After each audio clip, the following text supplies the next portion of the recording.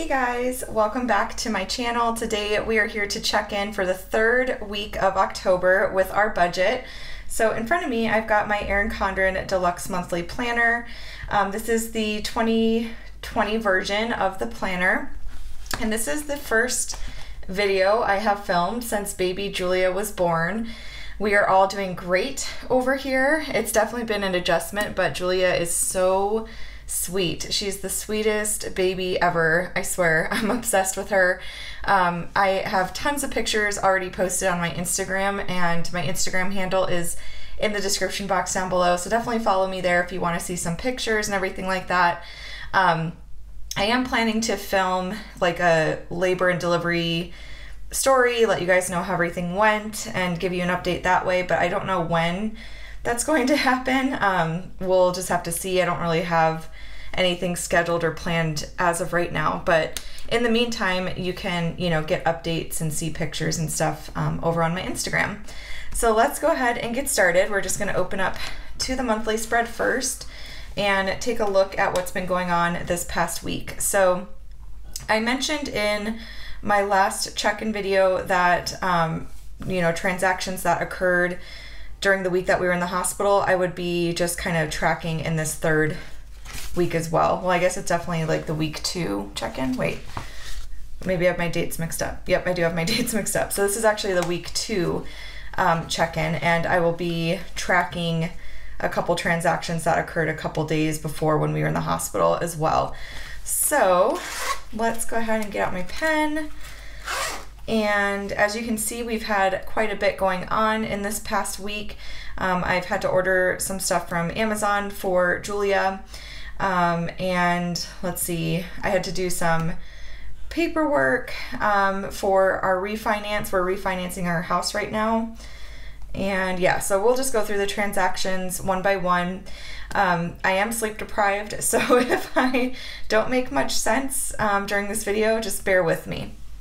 So these purple ones here are transactions that are taking place that are coming out of savings. So we're not going to track that until the very end of the month. So we're just going to take a look at, I guess the first thing we'll do is grocery pickup. So we had a grocery pickup order on Sunday for $55.61. So we'll track that first.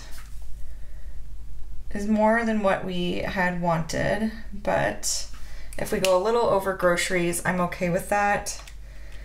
Okay, so we'll try to stick to budget, obviously, but sometimes it just happens. So 106.74 minus 55.61. So we have 51.13 remaining. 51.13 remaining for the month, and we've got 2 more weeks left, so that gives us about $25 per week. Gas we are doing great on, and I don't think my husband is going to New Mexico anymore. The New Mexico plans were mainly based on me having a VBAC, and I did end up having a C-section, so with my recovery obviously taking longer and things like that, I'm not able to lift my daughter, my oldest daughter, at all until I'm fully healed. He is going to be staying put, and then we're maybe going to go out there as a family in the spring or something to get together with them, but so gas we should be really good on because I budgeted more than what we probably need for the month because my husband's not working at all this month. We're going to obviously be home most of the month, just with our baby girl and all that. So yeah, so we just had one gas transaction for $47.21. $47.21. It'll be really awesome if we're really under budget. That will be great. So 300 minus 47.21. So we have 252.79 remaining there. We have spent 0 on Dunkin'. So we still have $20 remaining there. Business expenses, I did buy, and I'm actually filming this on this day, on the 16th, I did buy the 2020 Cultivate What Matters Power Sheets. I blame Julie's plans and Plan with Lakin for this purchase, but really, I mean, they have raved about how awesome they are, and I'm really wanting to focus on 2020 being a year of overall health and well-being, physically, mentally, spiritually, all that kind of stuff. I really want to get my act together. And I know a lot of people say that every year, but I feel like now that I know that my like childbearing days are over, we are not having more than 2 kids, I feel like I can, it's weird. Like I feel like I can really focus on me now. I don't know. Even though I'm like, I still have a newborn, I'm still breastfeeding, obviously, all that kind of stuff. But as far as going through another pregnancy and things like that, like, it's not to say like you shouldn't take care of yourself when you're pregnant. I don't know what I'm getting at here, but basically I'm feeling very motivated to kind of just really focus on myself and getting, you know, my overall health and well-being up to par. Because for me personally, it hasn't been the greatest. I haven't taken very great care of myself in quite some time, so that needs to change. And I've just heard amazing things about this. So I did count that as a business expense, but I am going to put all of my remaining pocket money towards it, just to kind of counteract the purchase, because obviously this is going to put me over budget as far as what I budgeted for business expenses. So $111.86 is what we have here, and I still want to get my Sara Marie stickers. So let's see, we had $65.47 remaining last week. So we're currently over by, let's see, $46.39. And so if I put my pocket money towards it, that will bring me back into a positive balance. And then my Sara Marie stickers orders usually aren't very much, they're like 20-30 bucks. So if I go over by a little bit for business expenses, I'm okay with that, as long as it's not by like a ton. So I'm gonna just put all my pocket money towards this as well, but I will still consider it a business expense because it's something that I'm gonna show you guys. Once I get my package in the mail, I'll do a haul video. And then I'm also going to kind of do like, well, I haven't fully decided, but I was thinking about doing like monthly check-ins or something like that with them. So that's that. And then we did have a couple unbudgeted items. So where was that? Here we go, right here. So let's see, we had PlayStation View, which we got in lieu of Hulu Live, and that was for $59.82. And then Staples, I had to get some paperwork printed and then scanned and emailed over to our lender for our refinance. And then Bracket Care, my oldest daughter stayed at pre-K a little later than usual, and they charge $5 if they stay until like their max time that they're allowed to be there. So that was $5. So $69.70 is what we are currently at with unbudgeted. $69.70 for the week. So I'm hoping we won't have any more, you know, unbudgeted expenses, but it's not too bad, honestly. Let me see. So did I get everything? All of our bills have come out except for State Farm. That always ends up coming out a couple days late. So yeah, so that's all good. So the next thing we're gonna look at is our Paycheck Two budget. Oh, and let me just show you guys too. So for sinking funds, this is all we've had going on this past week.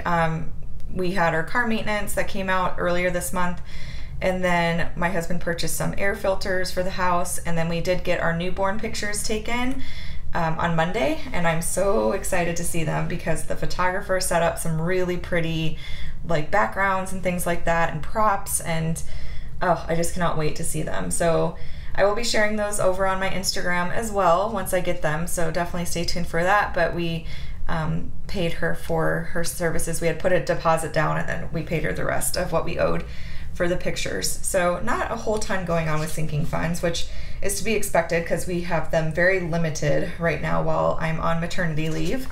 So the next thing we'll do is we'll look at, oh, and I need to fill this in. So this was PlayStation View, which my estimate was pretty spot on, actually. And that was $59.82. $59.82. So that means that our rollover was 18 cents more than what was expected, right? Because this is 18 cents less. So 441. Oh, and unbudgeted. I was gonna track. And actually, the PlayStation View would have been the only unbudgeted. So, yeah. So 441.93 plus 18 cents. So 442.11 was our rollover. 42.11. So that takes care of Paycheck 1. Okay, Paycheck 2, we had Southwest come out for $32. We had CenturyLink come out. Apple Music, the bills are pretty much always the same. I know State Farm is $38.70. It never changes. Pre-K tuition was actually it was $289, and then I'll just do the bracket care as unbudgeted. Sinking funds, we took out the $550 for those, and we'll be taking out more later this month. And then unbudgeted, we actually only had these two here, because this one was technically week 1, so I counted that in the Paycheck 1 budget. Week 2, we had $988 for those two unbudgeted transactions. $988. So our actual rollover was $988 less than expected. $988. So $170.17. So that closes out the week 2 budget. And then the last thing we're going to do is take a look at our cash envelopes. So I have my wallet in front of me here, and we have a couple transactions that have taken place. So let me find my orange. I think this is the right orange. I'm just going to go ahead and highlight all of these actually right now, since there's not very many.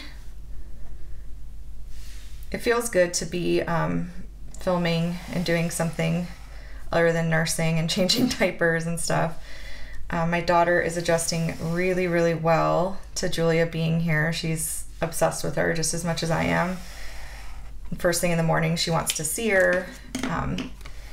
At night, she has to go and give kisses for night time, and just, it's so sweet. We've honestly been in like bliss over here. It's been really awesome. Okay, so $36. Okay, let's start with grocery actually. So we spent $0 on grocery because we had $0 remaining.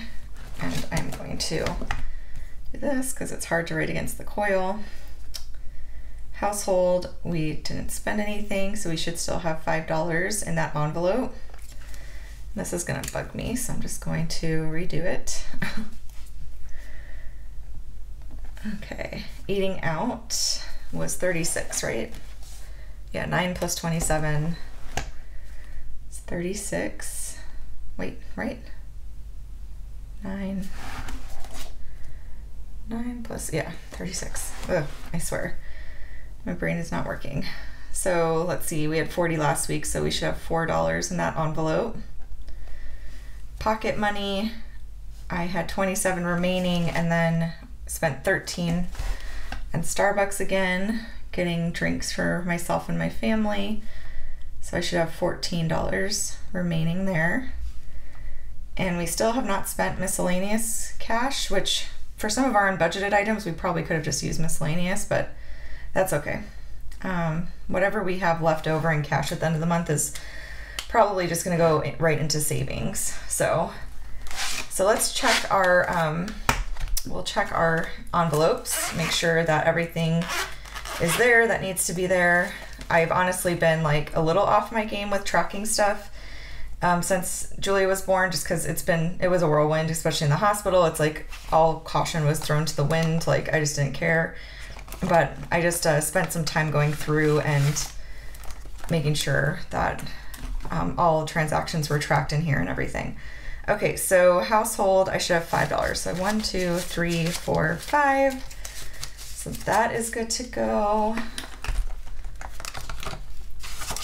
And then we've got eating out, which I should have 4 in here.